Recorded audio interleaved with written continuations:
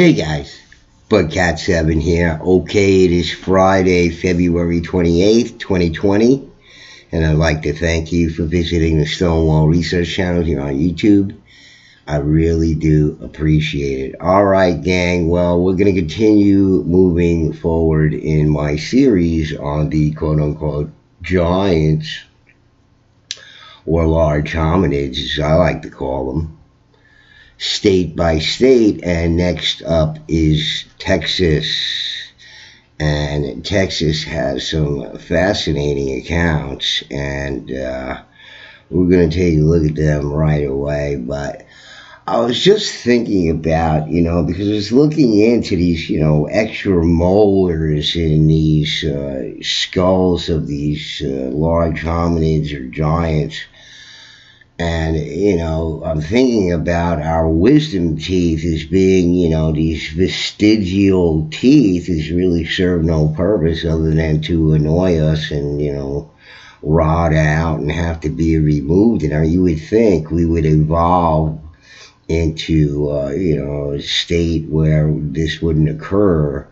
But I guess not. But, could the wisdom teeth be sort of vestigial leftover teeth from a time where, jaws were maybe extended a bit further?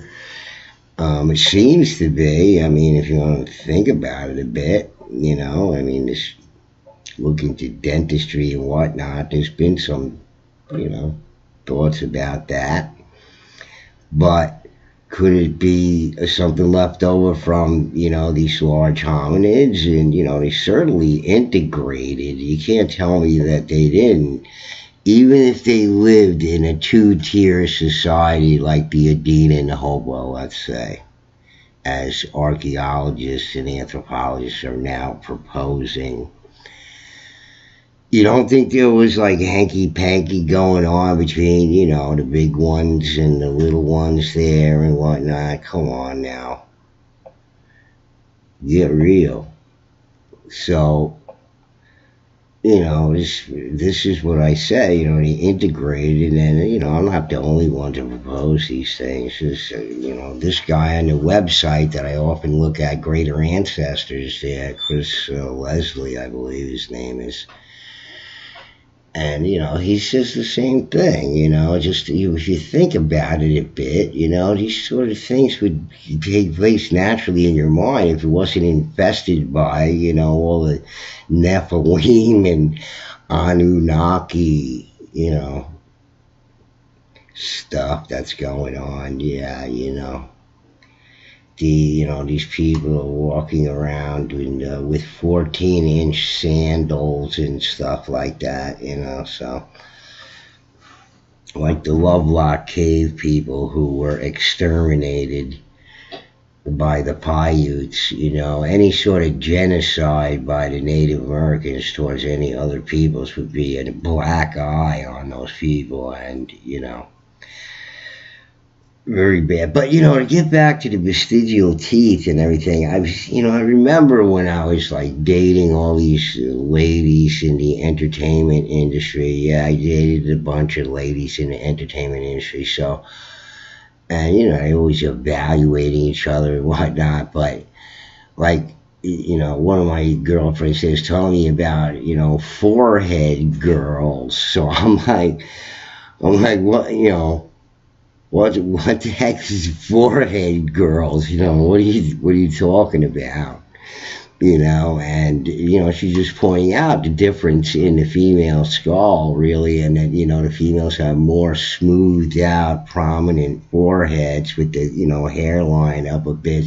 Some, not all, but it's different in the skull type, seems to be like that, but, could it be like, the skull shape and type and everything be some vestigial leftover from, interbreeding with other hominids? We already know we've bred with Neanderthals and Denisovans so far.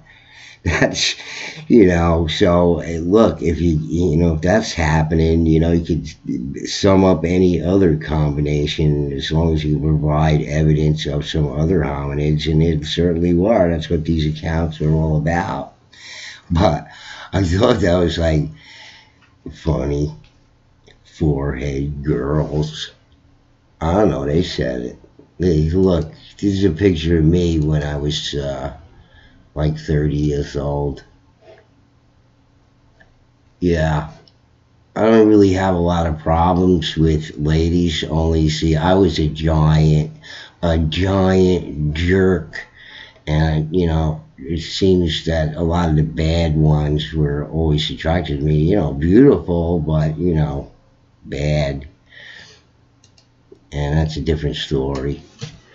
But let's get to these. And a lot of people say I look like a little bit like Lee Horsley or even like Tom Hanks, but I think I'm better looking than both of those guys. I think. I don't know. But my romantic exploits are legendary. To some, anyway. It's boring for me to talk about it. Giant skull from Victoria, Texas. Oh no, a giant skull, and this is WPA workers, guys. So it's just 1940s.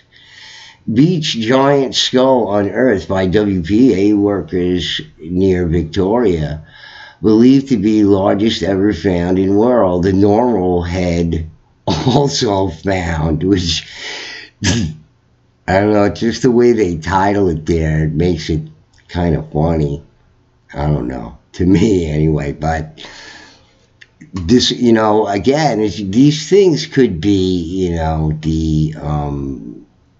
the offspring of, the giants, it could be, pubescent, it's one of these large hominids in some stage of pubescence, and just what they're saying is a normal head is just a smaller version of a big one, just kid, teenager or something like that.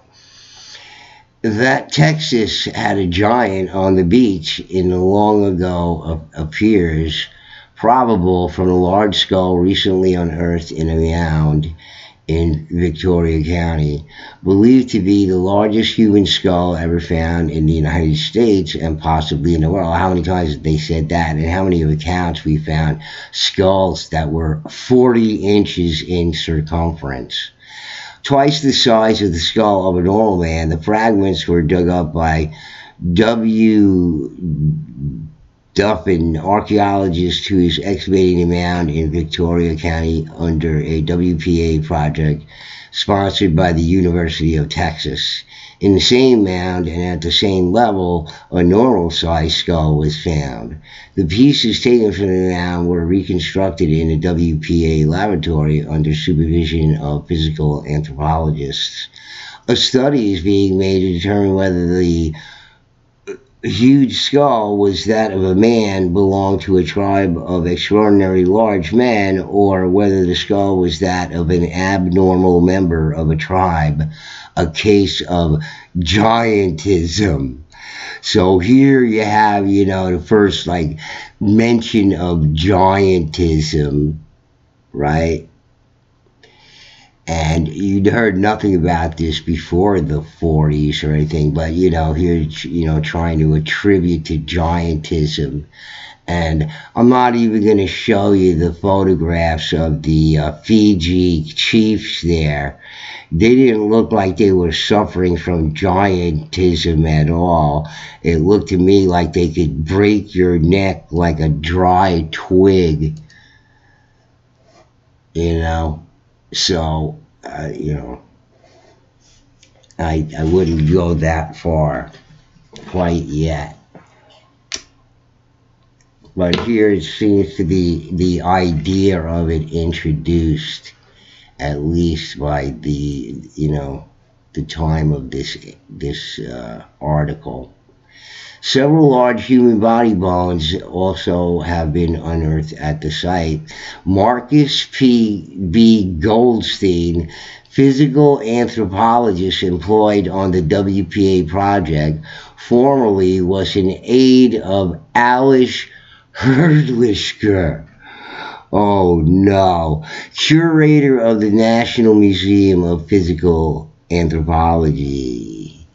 And that's this jerkwad right here that I did a video about. And this guy here refused to believe that any evidence of man would be found before 4,000 or 5,000 years. Even in times where archaeologists all around the country were unearthing earlier evidence of earlier habitation, he still refused to believe that.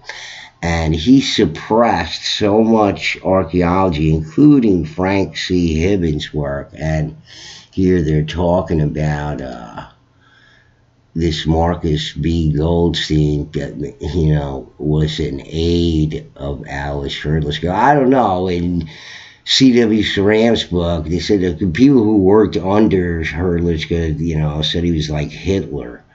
So, maybe this guy was one of those guys. I don't know.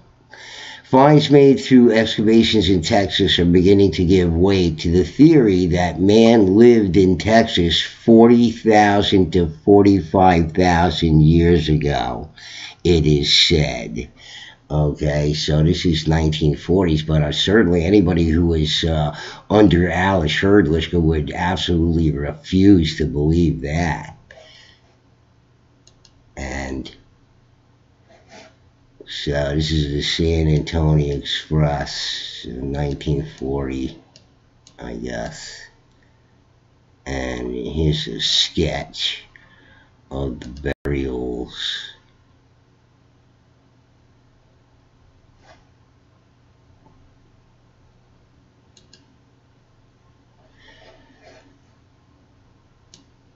So, 20th century archaeology, you see this really large skull here, and I highly doubt it was giantism, as they were calling it back then, I guess. Burdick Track, Texas. This is an interesting one in contemporary. Giant human footprint taken from the Paluxy River located in Dinosaur Park near Glen Rose, Texas. It exceeds 18 inches in length. The cross-sectional cuts were used to determine through compression studies that it was a woman's footprint. Estimates indicate her stature at approximately 10 feet and 1,000 pounds. Unlike other tracks from the site, which were once thought to be human, but later shown to be dinosaur prints, this track clearly shows human toe marks. So you can see where they cross-section it to test it for compression, and found it belonged to a huge female humanoid, obviously, because Homo sapiens are not 10 feet tall and 1,000 pounds, folks. So, can't be Homo sapien. Some sort of humanoid from the past. So, fairly recent research done, I would imagine, there. They made them bigger in Seymour, Texas. A giant skeleton, 18 feet tall. Well, if a 10-footer weighed 1,000 pounds, how much would an 18-footer weigh?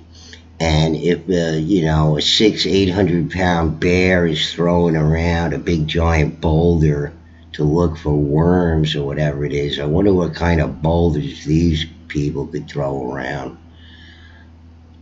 Big ones, I bet. Like glacial erratics. No such thing, folks. 1919, a giant skeleton 18 feet tall, Austin, Texas. If the report that the fossilized skeleton of a giant 18 feet tall has been found near Seymour, Texas is true, it is the most important ethnological discovery ever made in the world, remarked Dr. G.A.E. Pierce, professor of anthropology of the University of Texas. It would break all previous records of giants by nearly 10 feet, as the tallest man known to anthropological research was only 8 feet 5 inches in height. The skeleton is in possession of W.J. McKinney, Houston, Texas oil prospector who found it, and has been seen by a number of people who vouch for the truth of the size of the relic of a heretofore unknown race.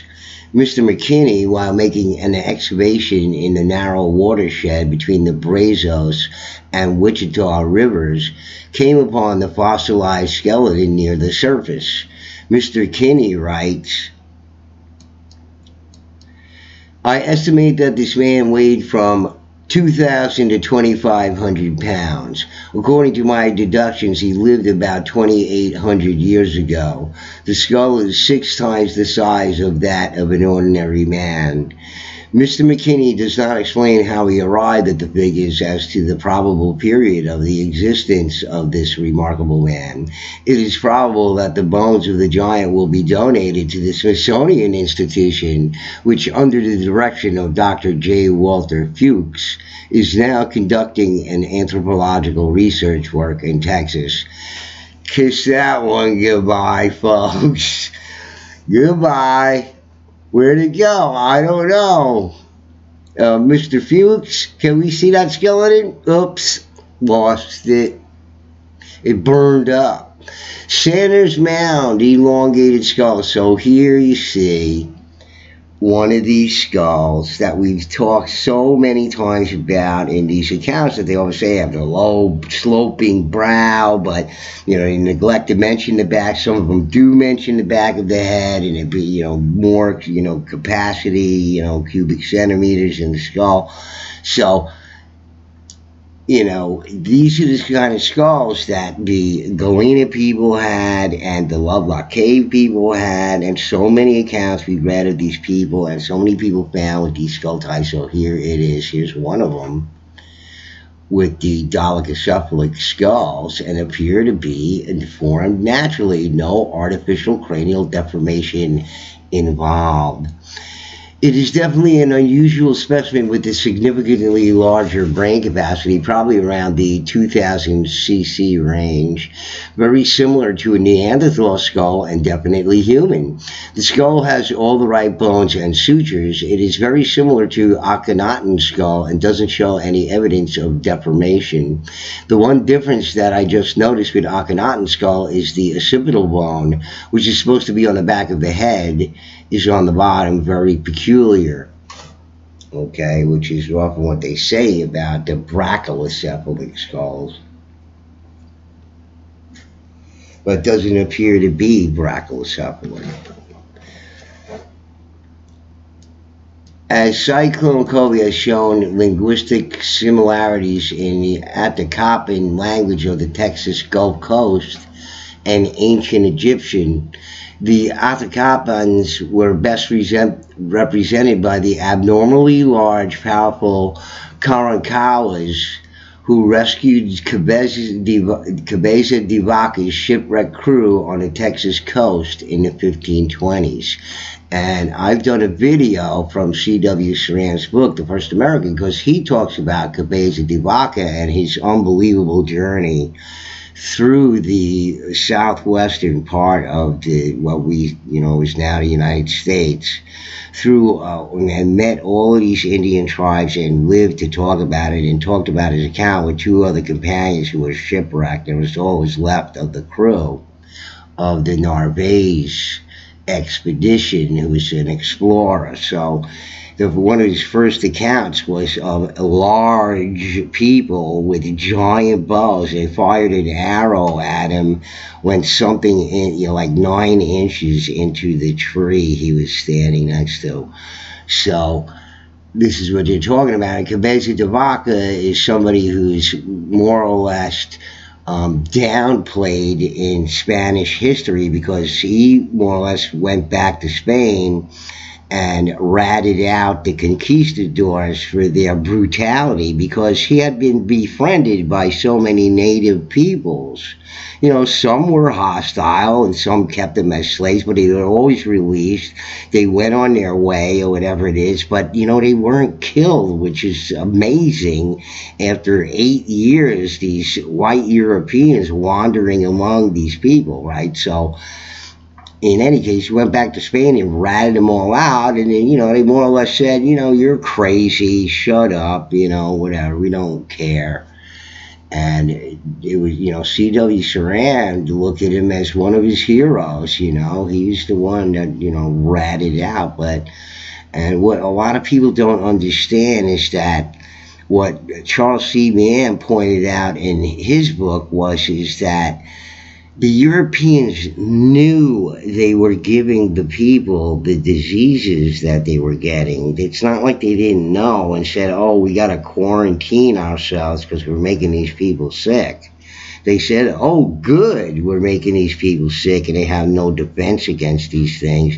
They're dying from it. They knew about it. So in a way, it's a form of violence against the native people as well. See, people say, no, they all got killed by violence. Yes, they all got killed by violence, but the diseases that they got were a form of violence too, because all of the Europeans comprehended quite quickly that they were giving the people the diseases, you see. And it's not like they were like, whoa, we better stop. They said, oh, good. Like the guy who was from Britain, who was giving Indian, native peoples up there in Canada and whatnot, these infected blankets with smallpox and whatnot. These are people you might want to look at in relations to giants in America, although they are not the red-haired giants of Nevada who were exterminated by the Paiutes around 800 AD. If that's the real date.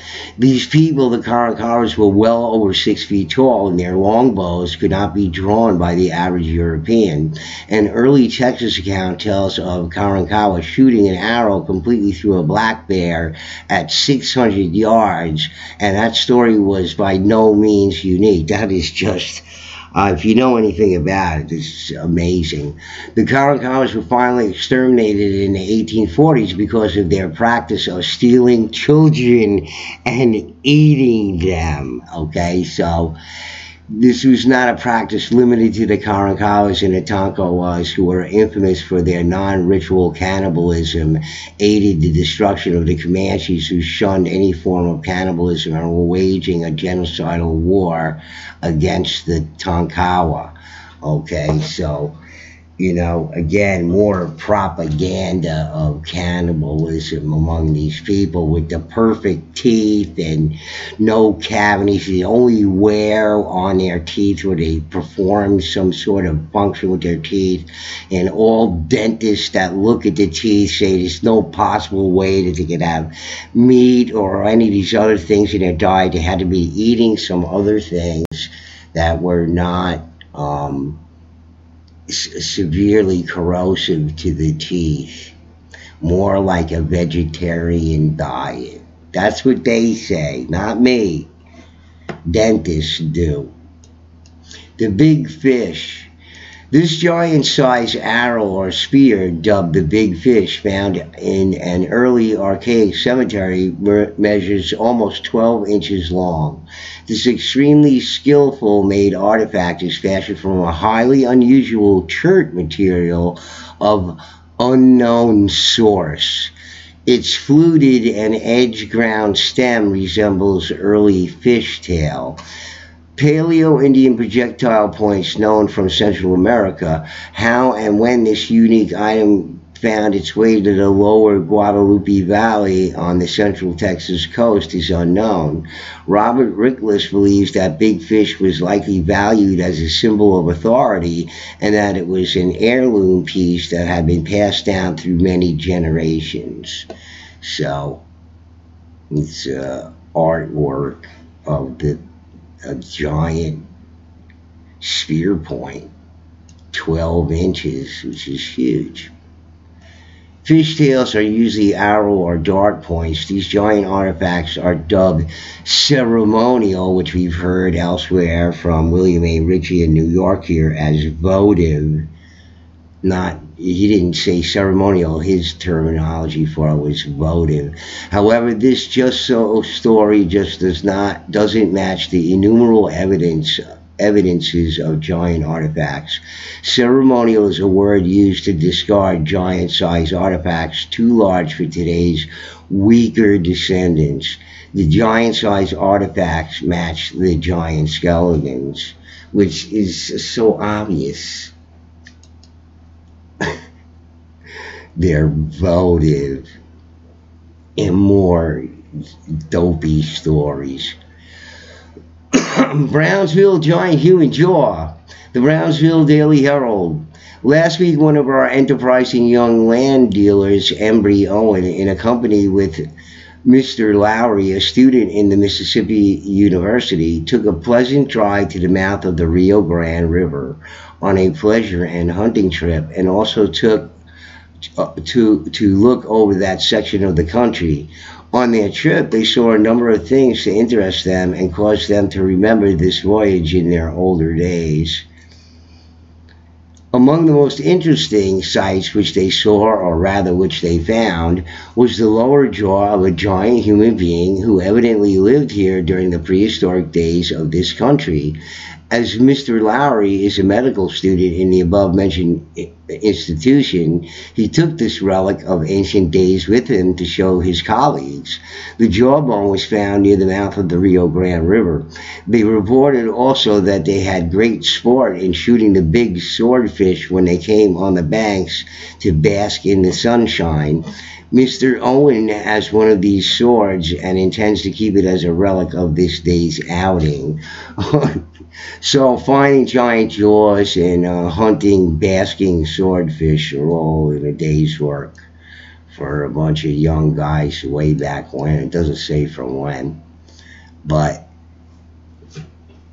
finding jawbones, large jawbones all over the place at the mouth of the Rio Grande.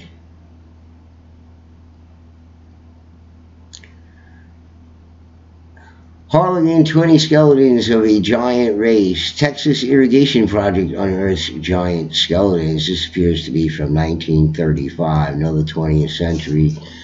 Harlingen, Texas. More than 20 skeletons believed those of a race of Arankawas, giant grasshopper-eating Indians. So this is another story about these Indians. A lot of people say, well, they're vegetarians. No, they had to eat meat or whatever. Well, maybe they were eating insects too. Maybe part of their credo of their culture and their practices, we can't attribute the native peoples, the extant native peoples that came after them, to apply anything of theirs to these people who they didn't know anything about.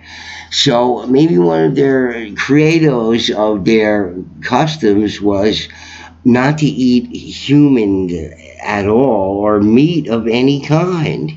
And they ate insects and vegetables. Insects to supplement their diet of vegetables. You see, cleaner, right? And even though insects, I guess, would be considered meat, but maybe, is there any studies done on humans eating insects and how their teeth do or whatever? I don't know, but, crunchy things too, I guess. It's going to clean your teeth, like your dog biscuits or something, like cement biscuits. The skeletons were unearthed during construction of an irrigation project and show the men were 4 to 6 inches taller than the average man of today. The Karankawas were said to have lived also on seafood, but are believed to have roamed the brush like animals, not building shelter of any kind. So who knows who is giving that information to them, but, maybe whatever remnants of what they lived in were destroyed in some catastrophe, of which there were many. apparently. Cobb Springs, 67 bodies, many measured 7 feet. Find evidence of a giant race that once roamed Middle West. Austin, Texas. Evidence of a race of giant warrior Indians which roamed the hills and plains of Texas nearly 1,000 years ago has been discovered by E.F. Pohl, archaeologist in excavations at Cobb Spring near Georgetown. Pohl, who has spent 20 years unearthing secrets of the Aborigines in the Southwest, says he has found skeletal remains of 67 bodies, many of which measured 7 feet. A number were in a common burial pit in a state of disorder, as if dumped in by a victorious enemy after what Pohl believes was a defense of the spring more than 8 centuries ago.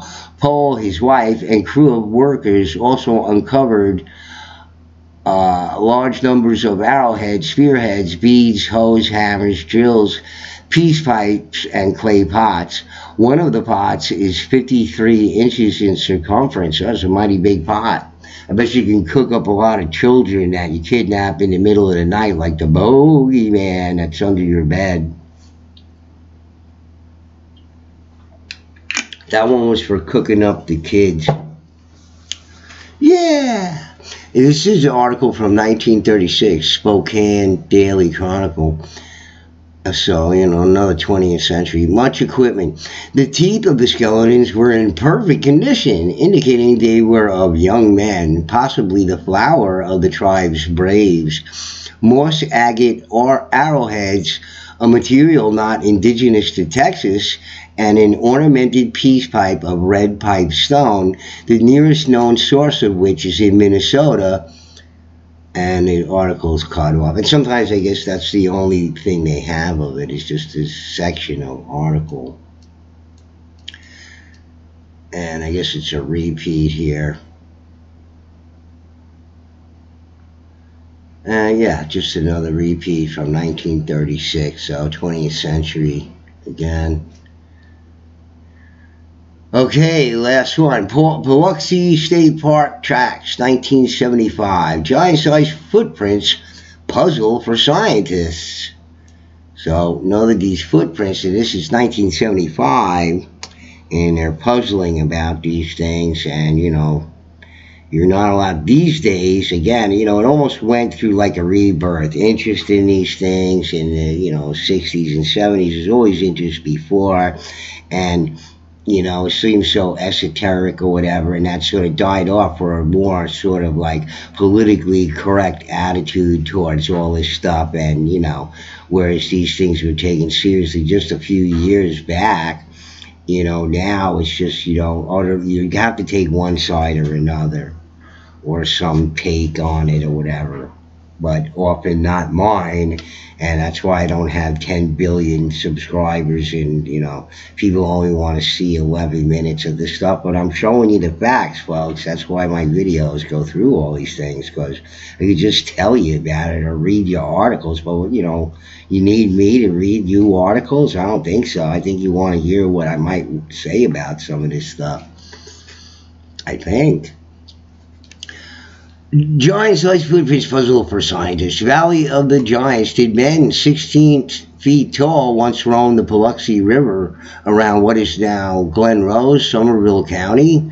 Dr. C.N. Doherty thinks so. For several years, he spent a couple of afternoons a week searching out and photographing the riverbed in Dinosaur State Park.